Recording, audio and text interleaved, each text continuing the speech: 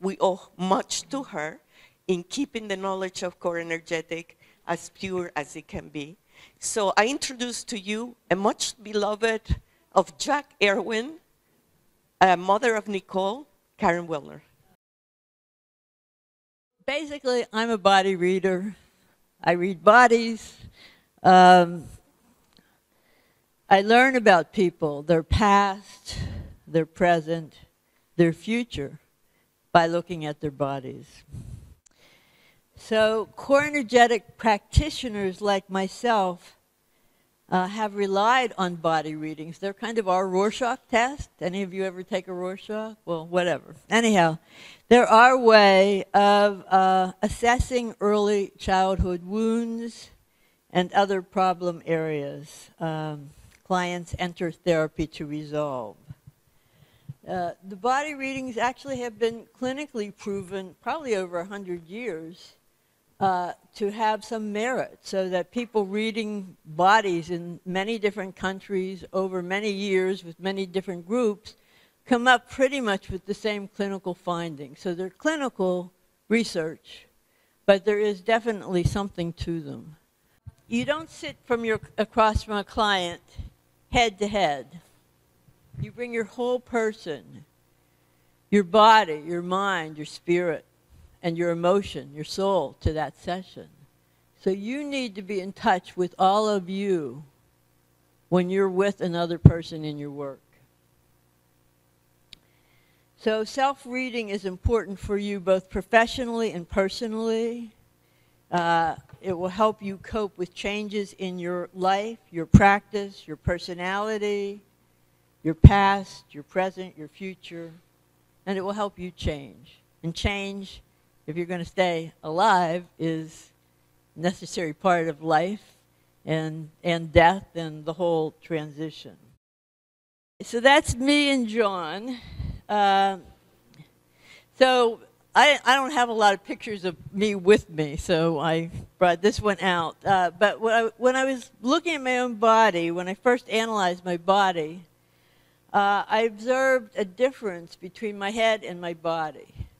You can probably observe the same difference. But so my head was smaller, tighter, more intense. My aura was gray. I'm not saying it's gray in that picture because I was with John, whose aura can be gray when you're with John. But nevertheless, I saw this kind of difference. And in my body, it was sweeter. The energy was better somehow. And as I looked at myself, I began to realize, well, here in the head, where do we carry a lot of fear, a lot of fear, a lot of negativity, a lot of judgments about ourselves, about other people. So in just taking that look at myself, it began to say, okay, I want to change. What can I do about this? So then I got this rubber band. See? And then, have you ever done this? I'm also a behavioralist. I'm a behavioralist at heart. So you snap your rubber band when you have a judgment and your wrist gets raw and you stop judging. The issue is you don't have to, core is not the only therapy in the world, but anyhow. you want change, right? You want to do what works. So the issue is using your sense of yourself, your view of yourself, to help yourself make changes that will be in your interest, will be beautiful. So many of us have this disconnect or this cut at the neck, and then there's all the fear and the judgment. So that's something, anyhow, I saw it in myself. You can work on it in you. In this case, what came up for me was this kind of masochistic place in myself, the overcharge of energy, which you can kind of see around my belly. And it goes back to being super controlled by my mom. First, she kind of deprived me and didn't nurture me when I was little because my father was in the war and she was at home with her parents. And my grandfather took care of me. And even though he loved me, he couldn't give me that maternal energy the way I needed it. So you see some very thin wrists, ankles, thin lips, stuff like that. But then my mother became very controlling. She knew how to, put me under her thumb, and she did. And I said, okay, put me under your thumb. So, but somewhere I really resented this, and anger built up. But it built up in my body. It didn't come out of my mouth. And so I saw this, again, when I got married, I felt that I was being controlled.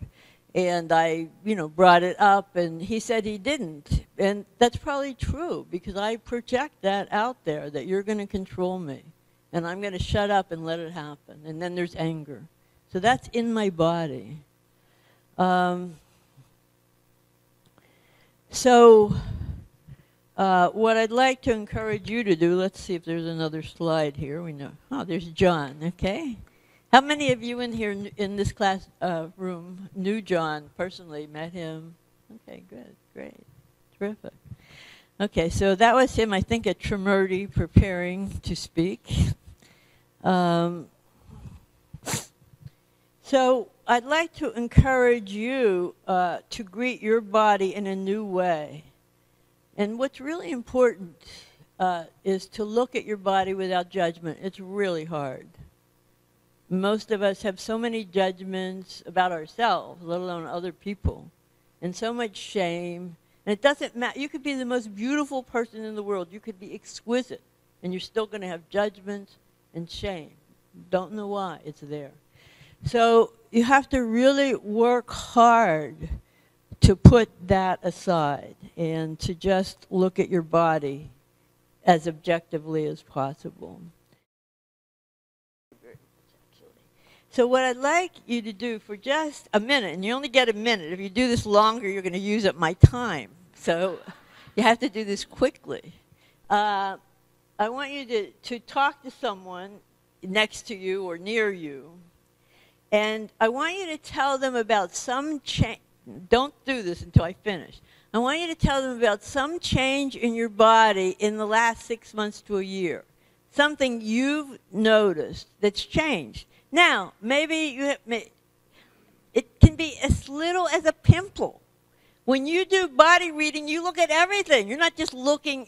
I look at every hair on somebody. I mean, I might not tell them about it, but I'm looking at it.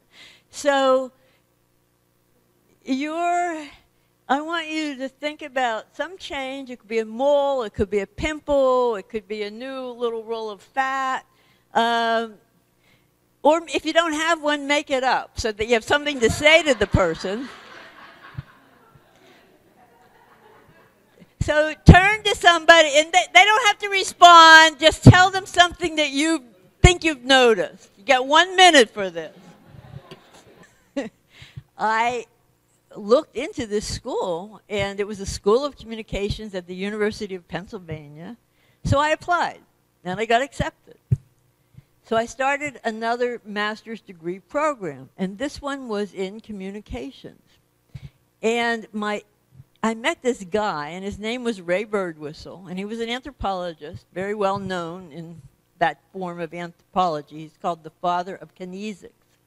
So I studied with him for the next few years. And kinesics are small muscular movements. Now, they're not really used to talk about individuals, but we look at them more in large groups of people. So how many eye blinks, things like that. And it's fascinating. But through Ray and that work, I got so interested in the body. But I still wanted to be a psychologist. So it was a little. Someone told me, you got to go see this guy named John Baracus, that guy. So he was coming to Philadelphia to a humanistic psychology conference, big conference, 300 people. And I went to this workshop he was doing, and all 300 people were there because everybody wanted to know about their bodies, right? So he was there, this little man in the suit, and had a little stage in front of him, and asked who wanted to come up and have a body reading. And people were, me. So people would come up, and I guess they got undressed. I can't remember that part. I was still very prudish myself. But, and he read their body, and I was in awe. This was like, even though I had been looking at people's body, looking at communications, how I'd been looking at eye blinks. Here was this guy who could just look at a person and tell them things, and they were saying yes, yes, yes. And I was blown away. Energy travels through our bodies when we're healthy and unblocked. So do this with me. Everybody take your right hand, put it on your right ankle, and just bring it up the right side of your body. Everybody just move your hand up the right side of your body. Good. And then you're going to get to your solar plexus and you're going to cross over. And then it's going to start moving up the left side of your body. So now it's going to move up all the way up. And then you're going to cross at the soft palate. It crosses there and comes back down, okay? So that's energy. When you are unblocked, that's how your energy would be moving. Millions of streams of energy moving through your body if you were unblocked. The body gets its shape in lots of different ways. I mean, definitely genetics plays a role, right? There's some genetic stuff in you. We know about epigenetics now. We're adding it to our curriculums because of things happen to people, even in the womb, that changes your genetic structure, right? There's modeling. If your mom stood a certain way, maybe that's how you stand, right? That's certainly going to affect your body. Wow. And people really copy the bodies of people they hate. I don't know why. So it's like, I'm going to get a handle on you. I'm going to stand exactly like you stood.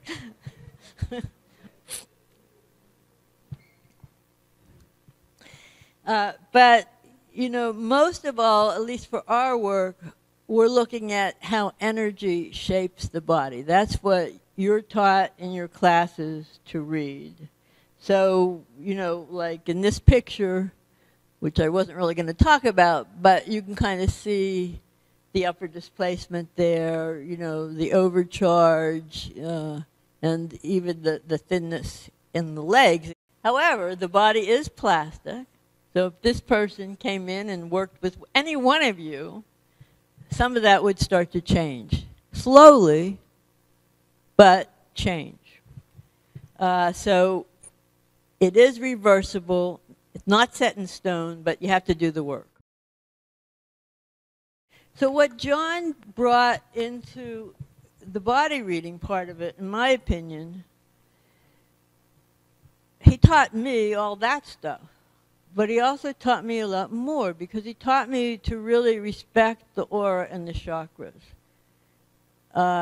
To use that energy, to see it, to try to understand it. And in that way, I have a better sense of where the person is right now. You know, what's going on right now. And also a sense of where that person could move in the future if they're unblocked. So, you know, I think that's also an important part of our work, is helping people understand transpersonal energy, the energy that comes into our body through the chakras, so it circulates, leaves our body through the aura. If it can't get out, what happens if all that energy is stuck inside us? What does hair do? I mean, how many of you include hair when you do a body reading? Okay, good, good.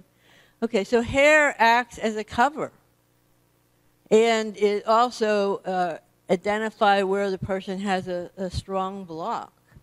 So, you know, this person, you know, his heart is a real issue. And even here, the solar plexus, in a certain sense, your life path. You know, he's covering up something about his life path.